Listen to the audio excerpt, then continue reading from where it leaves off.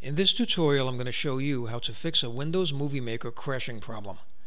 So let's open up Windows Movie Maker. Now I already have a video inside. So let's say I want to start editing. So I'm going to drag media into the timeline.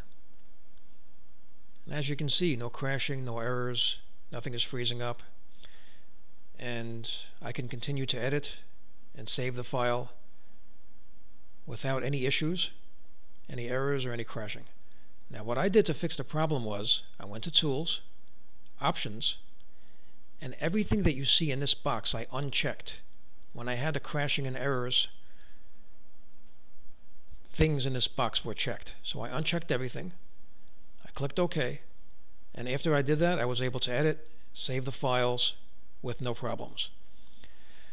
Now this has worked for me. Hopefully it'll work for you. If it has, please show your support for this channel by subscribing. Feel free to leave comments. Please like up the video, and thank you for tuning in.